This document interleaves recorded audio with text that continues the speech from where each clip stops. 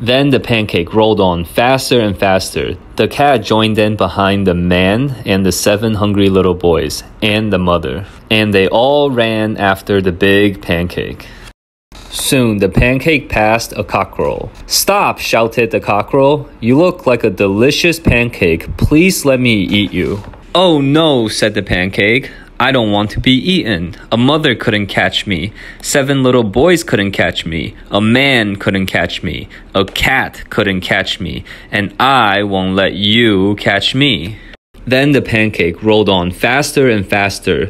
The cockerel joined in behind the cat and the man and the 7 hungry little boys and the mother, and they all ran after the big pancake. Soon the pancake passed a duck. "Stop!" shouted the duck. "You look like a delicious pancake. Please let me eat you." "Oh no," said the pancake. "I don't want to be eaten. A mother couldn't catch me. 7 little boys couldn't catch me. A man couldn't catch me. A cat couldn't catch me. A cockerel couldn't catch me. And I won't let you catch me." Then the pancake rolled on faster and faster. The duck joined in behind the cockerel and the cat and the man and the 7 hungry little boys and the mother, and they all ran after the big pancake. Soon the pancake passed a cow. "Stop!" shouted the cow. "You look like a delicious pancake. Please let me eat you."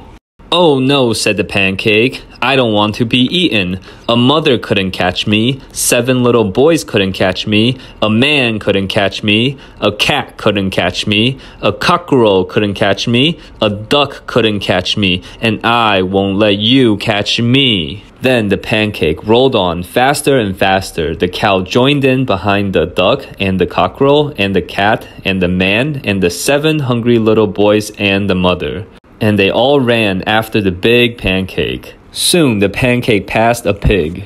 "Where are you going in such a hurry?" asked the pig. "I am running away from mother, 7 hungry little boys, a man, a cat, a cockerel, a duck, and a cow," said the big pancake. "They all want to eat me, and I don't want to be eaten up." "Of course you don't want to be eaten up," said the pig, as he ran along beside the pancake. "I never heard of such a thing."